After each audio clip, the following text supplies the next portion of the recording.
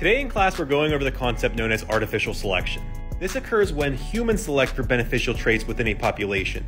Examples of species that have been artificially selected are like dogs, cats, corn, and a lot of the agricultural species. So let me show you the activity I did with my kids to show this process. I showed the students this quarter sheet with a circle on it.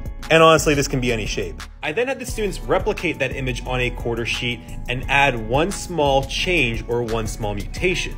I had the students turn in their replications and they looked like this. As the farmer, I chose one of those replications for the next generation. And in this case, it looked like this. So instead of this circle, the students are now going to replicate this organism. After many rounds of replication and then choosing, replication, then choosing, our end species or our end form looks a lot different than our beginning circle. Let me show you what this looks like when it's all said and done. So here's class number 1. And here's the end organism. Here's class number 2. And here's the end organism. And here's class number 3.